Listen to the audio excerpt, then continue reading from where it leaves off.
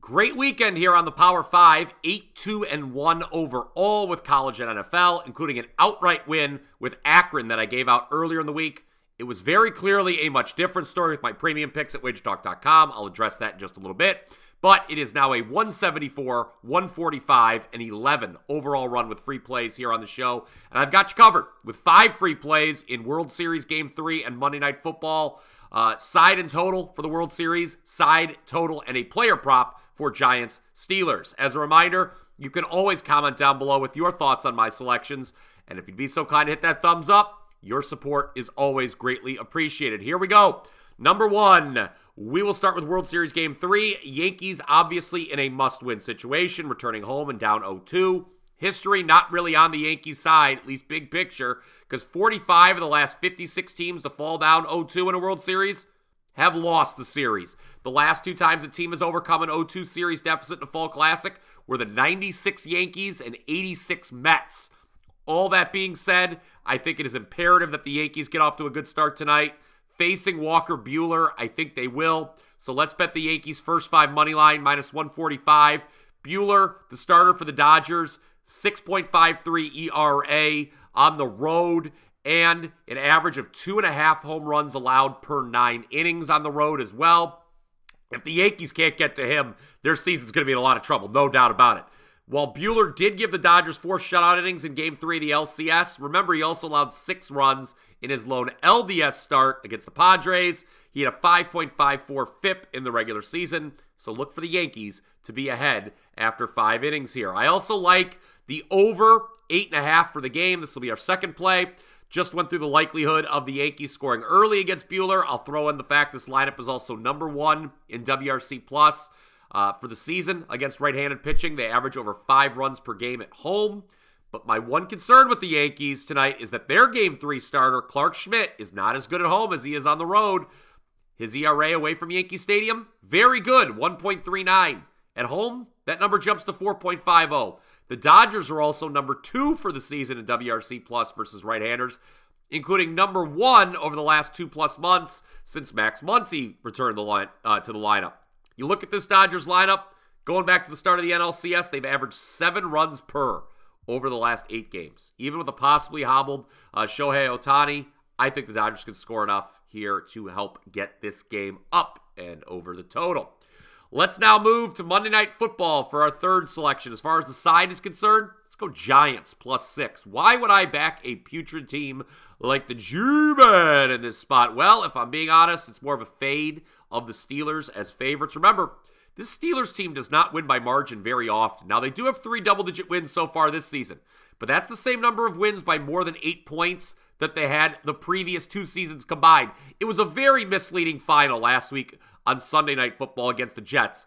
That was a one-possession game in the second half that just got away with some fluke turnover luck. So I don't think the Giants win by, or pardon me, the Steelers win by margin here.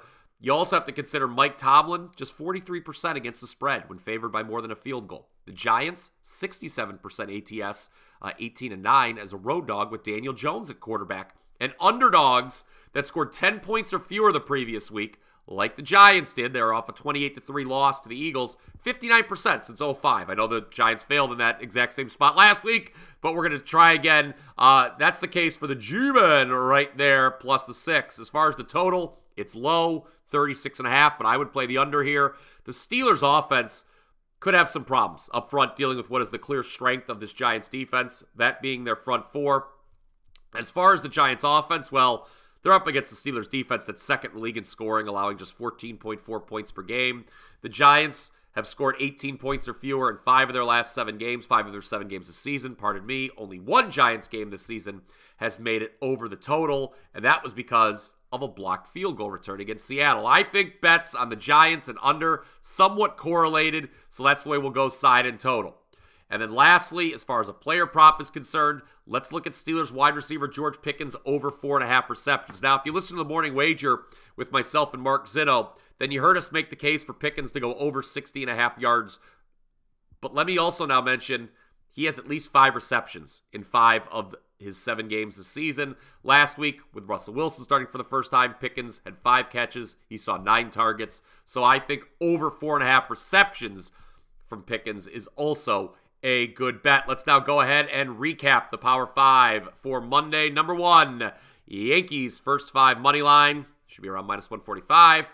Number 2, Dodgers-Yankees over 8.5. Should be around -115, -120. Number 3, Giants +6 on Monday Night Football. Number 4, under 36.5 for this Giants-Steelers game. And then number 5, Steelers wide receiver George Pickens over 4.5 receptions. Again, go ahead, comment down below with your thoughts, comments, questions, whatever. Let me know what you are betting on Monday as well when it comes to the World Series and Monday Night Football. Now a quick note. I mentioned it was an outstanding weekend here on the Power 5, but there's no running or hiding from the fact it was a bad weekend with my client selections. I'm very upset about it. Touched on it a bit during the morning wager, but wanted to apologize here yet again. Got caught being obsessed with beating the number and closing line value. Well, guess what? I had 5 CLV trophies over the weekend. Only one of those plays, the Browns, hit. Just a bad weekend. It's been a great football season up until this point, no doubt about it. No one takes losing harder than me.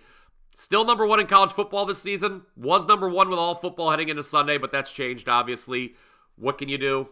It's time to refocus this week. Get back on track. There's going to be a special offer at WagerTalk. If you're interested in getting on board long-term, you'll be able to take $50 off either an NFL or college season pass with coupon code FBALL50. That's FBALL50. Note that promo will not be available until 8 p.m. Eastern tonight, Monday. Just make a note. And on that note, that's going to do it for Monday's edition of the Power 5. Battling a cold, if you couldn't tell. So a little shorter than normal. Thank you for dealing with that. Hope you enjoyed the show. If you did, smash that like button. Until next time, guys, let's cash some tickets.